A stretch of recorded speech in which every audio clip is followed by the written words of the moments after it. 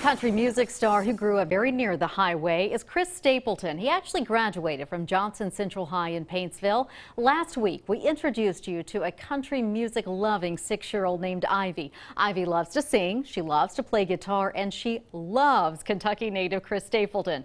Ivy's mom says the singer's music has made a huge difference in Ivy's life.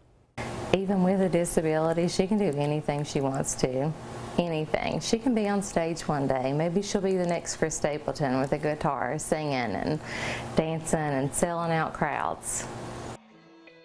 Lots of people saw Ivy's story, including, get this, her idol Chris Stapleton. The very next day after our story aired, Ivy's mom Gina received an email from Stapleton's team inviting Ivy and her family backstage to his concert in Charleston this August. You know what? Stapleton. You get to meet him.